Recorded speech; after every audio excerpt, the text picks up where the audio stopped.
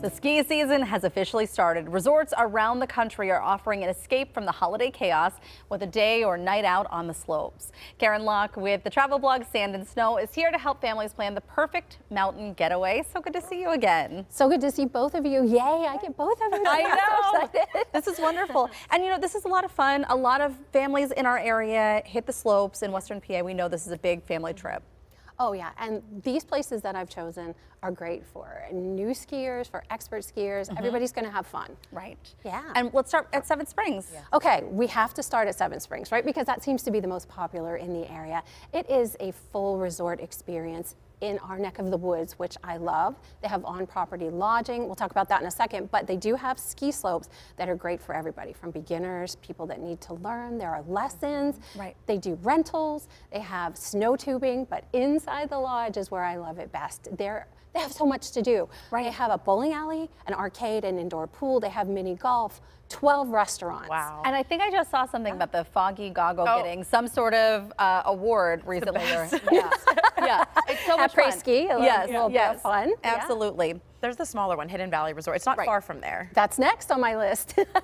So let's talk about Hidden Valley Resort, again, in the Laurel Highlands area. Now this one doesn't have on-property lodging, but you can stay at Seven Springs and just commute back and forth and purchase a day pass. So again, like I said, no lodging, but this is great for beginners or never ever skiers, we call them now, so those that have never hit the slopes. Right. Ski rentals, lots of really good ski terrain, just great for a day trip. Oh, and it has night skiing, which is so much fun. So fun. So beautiful. I'm a never ever skier. A never ever? Funny, yeah. You have to get you on the slopes then. It's been, honestly, for me, I think I was in 8th grade the last time I went skiing, so it's been a while for me, too. Well, we've got to get you both on the slopes. I'm more of the foggy goggle gal. Okay. Let's talk about Laurel Mountain. So again, Laurel Highlands, this is the last of the three, I promise. Yeah. It is closer to Ligonier.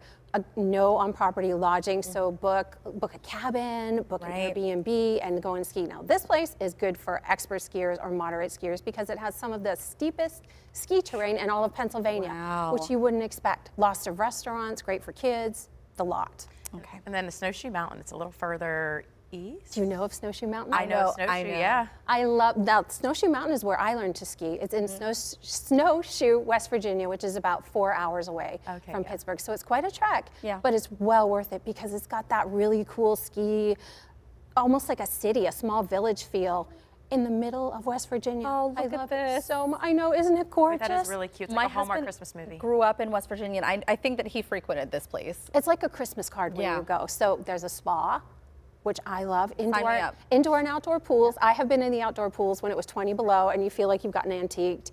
It's so much fun. Really good learning program. It's called terrain-based learning, where you start on flat ground and eventually work your way up into carving and stopping. One of the best beginner hills I've ever been on. That's wonderful. It looks like so much fun. When you talk about trips, I start to plan them in my head. I don't know if you're doing the same, but I'm already thinking like, oh, we could do a little trip and invite some family to meet us. Well, I replan. I'm like, oh, I need to get back there. This one I've never heard of, Peak and Peak. Peak and Peak, yeah. So if you talk to people who are really good skiers, they're like, what? Come on. If you talk to people who are skiers or avid skiers around Pittsburgh, Peak and Peak is one of the most popular places they go out of the city and the state. So it's in Clymer, New York. Really cool on-property lodging. The Peak is really good. Indoor pool. It has a play zone for kiddos, so you can drop them off and go skiing by yourself. And when it comes to dining, everything from just casual, laid back to rustic elegant. I love it. Nice. We've got Round Top Mountain Resort. I've never heard of that one either. Round Top is another one. It's under the Vail umbrella like the first three are. Okay. It's closer to Harrisburg, so it's kind of in the middle of the state. Yeah. Now, no on-property lodging, but we know how much I love Hershey, Pennsylvania, and their lodges. I love Hershey. So you can stay at Hershey Lodge, you can stay at Hershey Hotel, very swanky, afterwards, and just commute back and forth.